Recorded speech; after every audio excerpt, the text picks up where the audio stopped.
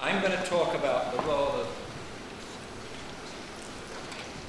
the role of energy efficient technologies, but particularly in the sense of what is feasible and realistic. And we'll find that the time scale over which these technologies might have impact is a very, very important issue and not that well understood.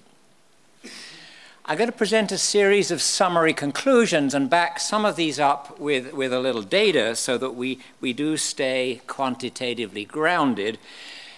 And the first point is that even those of us involved in this area professionally have a difficult time recognizing what the scale of our energy and emissions from transportation really is. And here's some data: worldwide transport well-to-wheels CO2, greenhouse gas emissions, starting along the bottom scale with today, 2000, and going out to 2050. And you can see that there's growth, growth, growth. But the first thing to say is that the amount is massive. And the lesson from that is, even with the best of intentions and very vigorous action, changing things on this scale takes longer than we're willing to admit. And then growth compounds this, and all those sectors are growing. The light blue one at the bottom is the light-duty vehicles, the private vehicle fleet. The red is freight, which is growing more rapidly and becoming increasingly significant, as is obvious. And then air, the light green sector, is also growing significantly. But they're all growing, not necessarily in every part of the world, but most parts of the world. Now, what can technology provide? Well, I've put some overview numbers on this slide, and I've said a 30 to 50% reduction in fuel consumption. And let me stress, fuel consumption is the right parameter. I'm driving from Boston to New York. How much fuel I use matters, not what my miles per gallon is. And so liters per 100 kilometers, the European measure, is the right one. So 30 to 50% reduction is feasible. 30% comes pretty much from improving mainstream technology. To get to 50%, we certainly would need to go into a significant number of hybrid vehicles. Now, the timescales vary too, and I've laid these out below. 20 years, we can expect significant improvement in gasoline, petrol engines, in diesel engines, transmissions, vehicle weight, size, tire resistance, drag. All the vehicle issues can be reduced.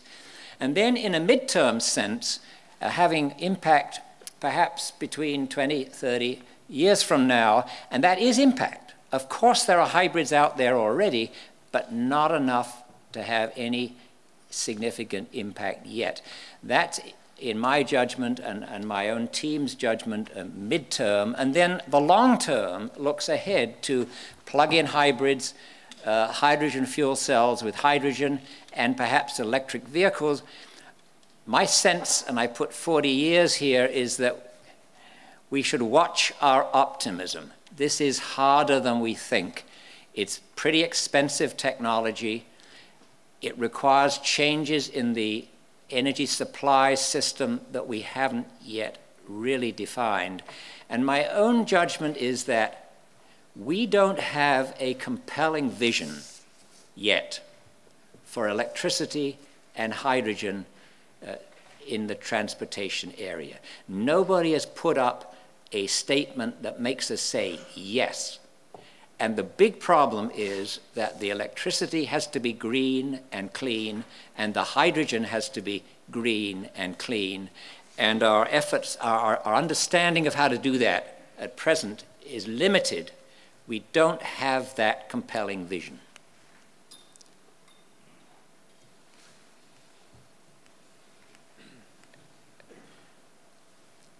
A very important factor in assessing what technology can do for us is this built-in trade-off between fuel consumption, vehicle performance, and size and weight.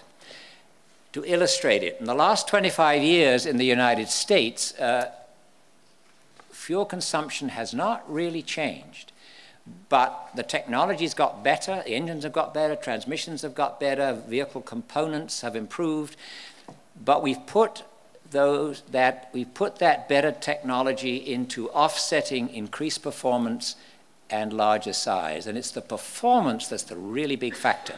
Now, Europe has done better and has mixed where it's put this improved technology, partly into improved performance, but partly into directly reducing fuel consumption. And I want to illustrate that. We've defined a parameter which we call the degree of emphasis on reducing fuel consumption. It's defined in this slide. It's the actual fuel consumption reduction, the improvement realized, divided by what we would get if we kept vehicle performance and vehicle size constant.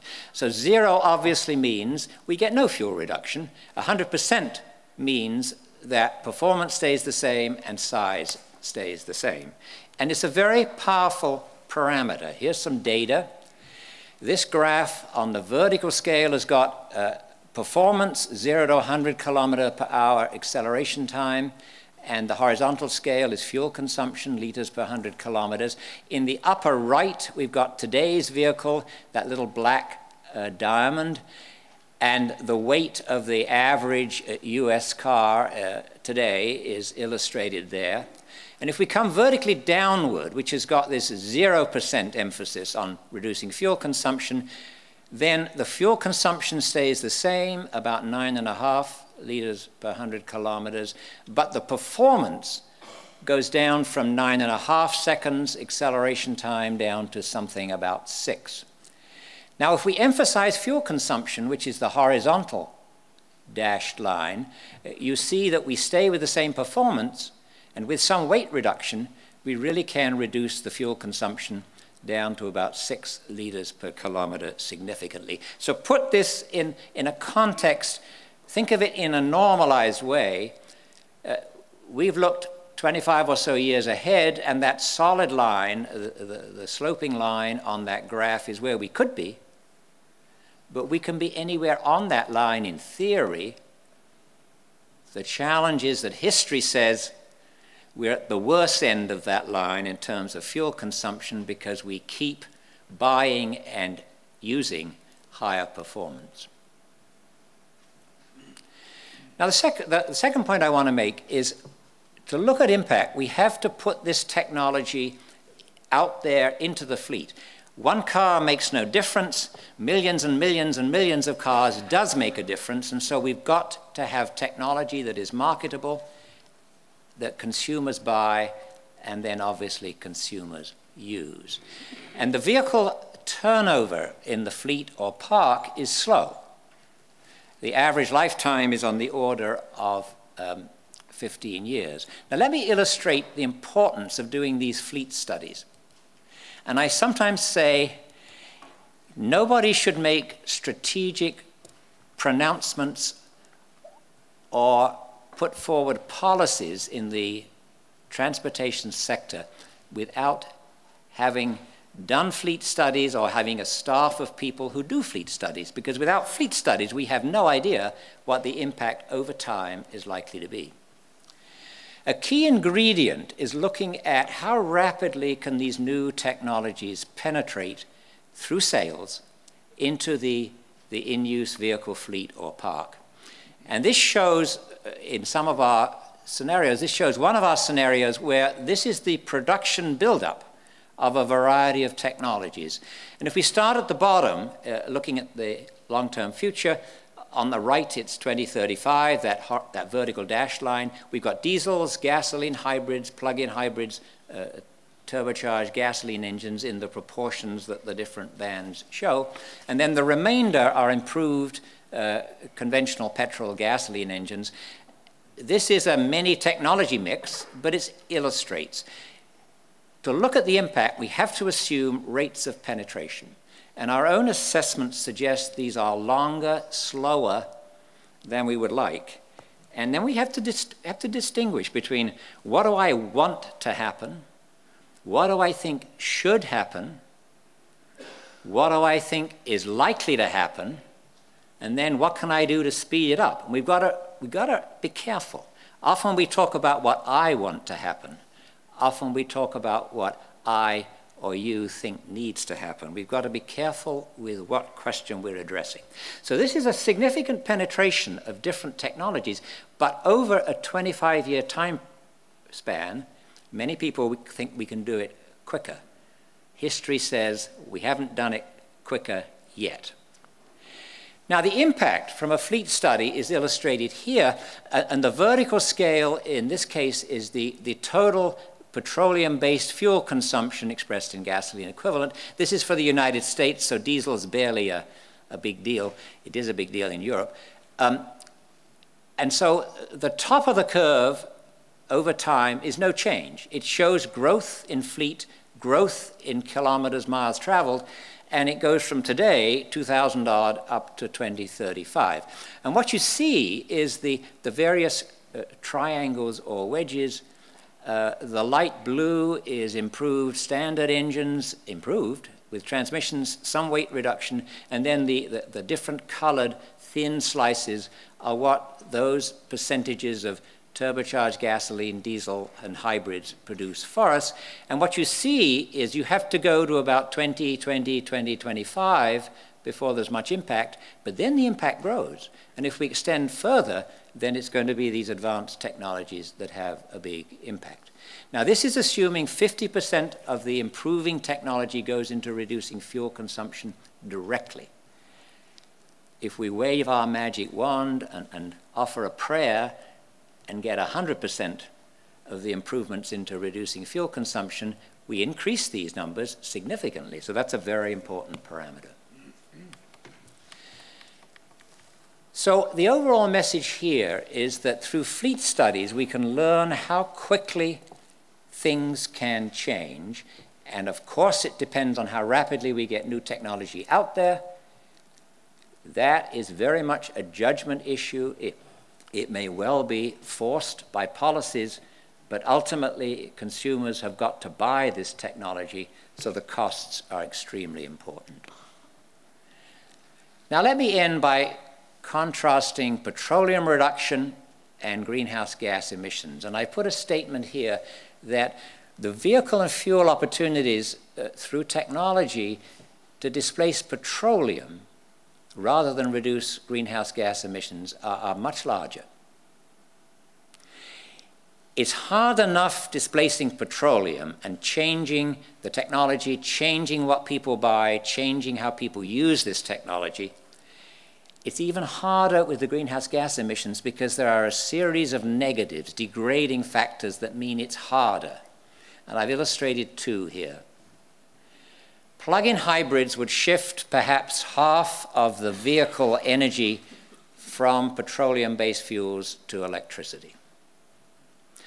But for that to give a greenhouse gas reduction requires a green, clean electricity generating system, and that electricity going into the transportation sector. That, it's not obvious that will happen. It certainly will not happen, say, in the United States in the short term. I think it varies in major ways, country to country in Europe, what the electricity generating system, what it's based on, what its greenhouse gas emissions are. The second illustration is that, yes, we've been very enthusiastic about biomass fuels, but while they do displace petroleum, their impact on greenhouse gas emissions is less. And here's a slide that looks at the percentage change on the vertical scale as we look into the future out to 2035. And lines that go up from the horizontal, things are getting worse. Lines that come down are getting better. And in this particular study we completed, we've got non-conventional oil in 2035 providing 10% of the energy. In the US, that would come from oil sands from Canada. There'll be a gas to liquids component in Europe. But these all increase the greenhouse gas emissions, even though they do provide a very useful stream of liquid fuels for transportation. And so you see that the purple color at the top has a negative. And then we've put 7% corn ethanol and 7% cellulosic ethanol. Corn ethanol doesn't do much in a US context. Cellulosic, if it gets going the way we hope and expect, it does do something, but you can see that 25% of the energy from alternative fuels produces a 5 to 6% reduction in greenhouse gases.